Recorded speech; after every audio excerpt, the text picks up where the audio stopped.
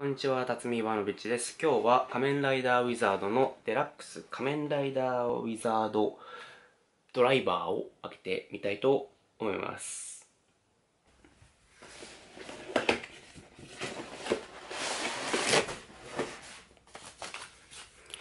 これが中身となっております。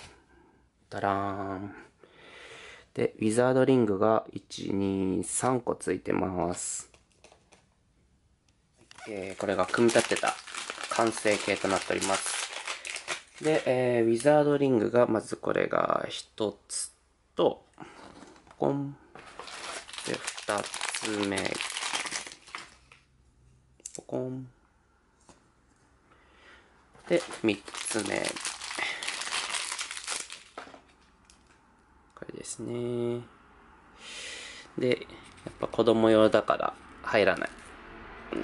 小指だけ入ります。大人用じゃないからね。はい、じゃあ電源を入れてみましょう。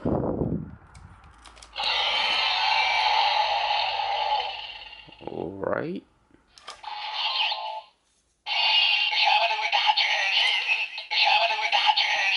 これですね。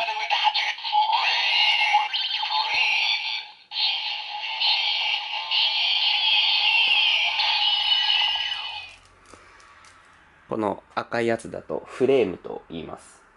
で、次はこの青い方のライダーにチェンジしようと思います。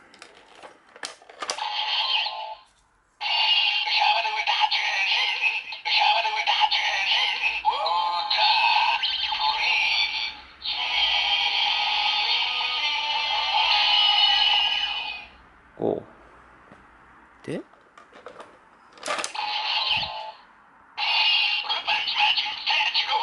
魔法か。これは魔法か。